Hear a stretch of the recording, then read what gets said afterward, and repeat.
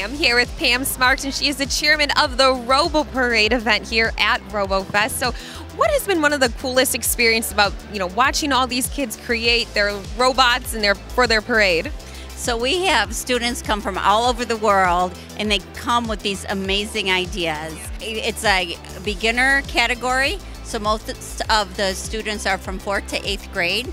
We have as young as 3rd grade that participated this year, and the amount of detail and care and enthusiasm is so inspiring.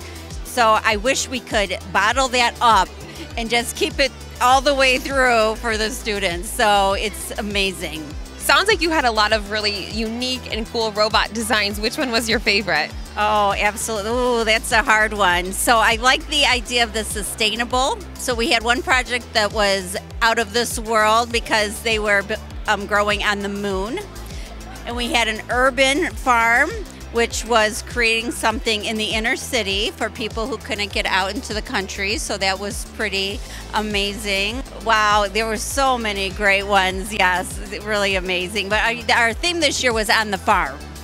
And so that was inspired by the United Dairy Association of Michigan. And we had them here, and they were passing out swag to the kids. And so we tried to make it a really local connection to farming in Michigan. What a cool event to bring a little bit of Michigan to all these international students. What an awesome event. So thank you so much.